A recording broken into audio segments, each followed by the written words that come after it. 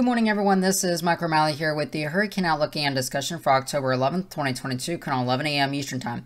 We have a lot to talk about this morning, including a new tropical system that is likely to be forming in the Atlantic Basin over the next couple of days. Could we have a Gulf of Mexico tropical cyclone threat? Let's go and jump straight into everything. Taking a wide look across the tropical Atlantic this morning, we noticed that there's only really one system out there worth monitoring right now, and that is a system located in the Gulf of Mexico, more specifically the Bay of Campeche at this moment. And this system is trying to become better organized this morning. So go ahead and take a look here at the zoomed in visible satellite.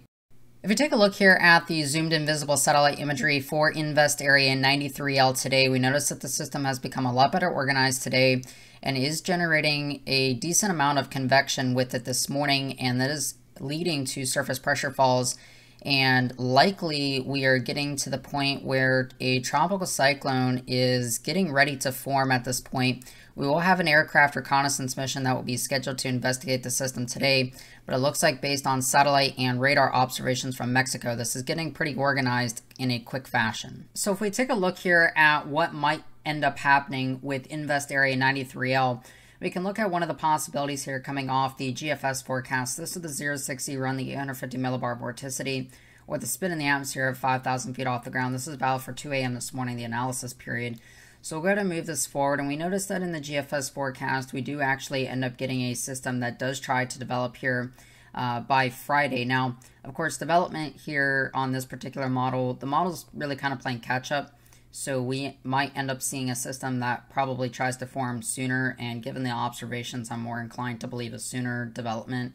But we noticed that even on the GFS, nothing really gets going, and one of the reasons for that, if we look at the European ensemble and the 200 millibar wind, so looking at the upper level wind, and for tropical cyclones, we need low wind shear environment.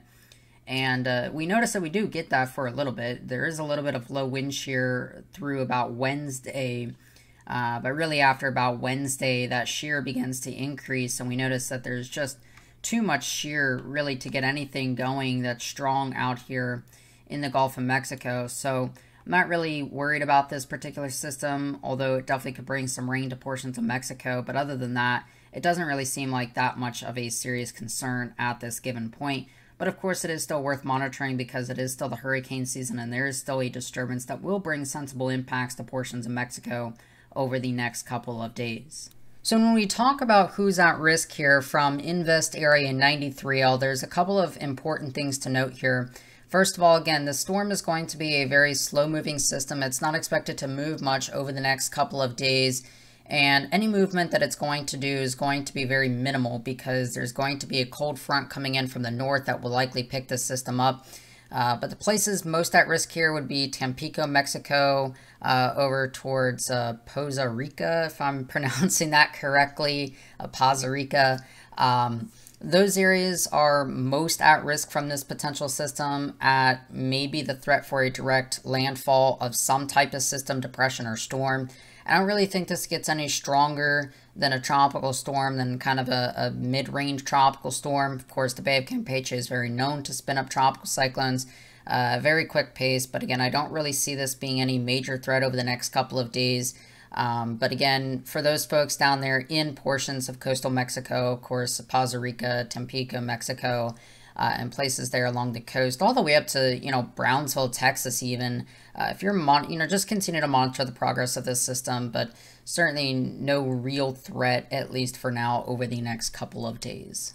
So with that being said, I do hope you have a great rest of your afternoon and evening. Of course, I'm Michael O'Malley, and I'll talk to you guys again some more tomorrow.